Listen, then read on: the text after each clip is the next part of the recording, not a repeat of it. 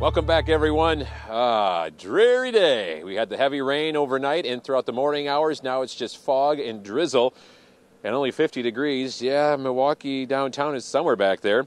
The heavy rains that we had last night and this morning have now moved to the north, and we're getting a little bit of a break, but you're still seeing some light rain in Fond du Lac and around Elkhart Lake, Mayville, Beaver Dam, seeing more light rain. Temperatures stuck in the 40s, as you can see, 50 in Milwaukee, 56 in Kenosha with just the drizzle and the fog as well. And the visibility near zero from Burlington to Kenosha to Racine to Milwaukee, so it is thick along the lakefront, with that northeast breeze just adding to the dampness.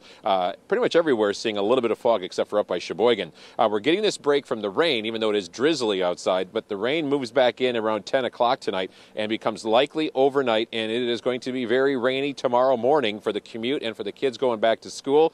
And then by the time you get to 1 o'clock or so, the rain will start to move out and the rest of the day is dry, but it is going to be heavy. So this is what it looks like on the radar. Once again, we're getting a little bit of a break, but more showers will start to inch back into southeastern Wisconsin, and those heavy downpours and even some rumbles of thunder will be here after midnight tonight. It's all set up from this low pressure system, a warm front right on the state line. The low moves through tonight. The cold front comes in here early tomorrow morning. So this is just kind of inching along, and that's why the rain totals could be anywhere from 1 to 2 inches in addition to what we've already had.